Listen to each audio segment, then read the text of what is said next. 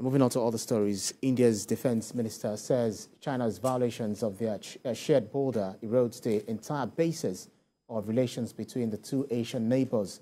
India's defense minister, Rajnath Singh, made the comments during a meeting with the newly appointed Chinese defense minister, Shangfu, in New Delhi, ahead of today's regional security summit.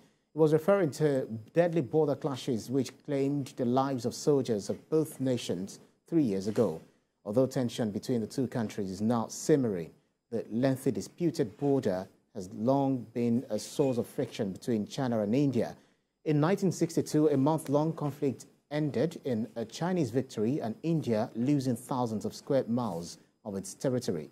China's defense ministry says both sides should place the border issue at an appropriate position to avoid hitches in bilateral relations.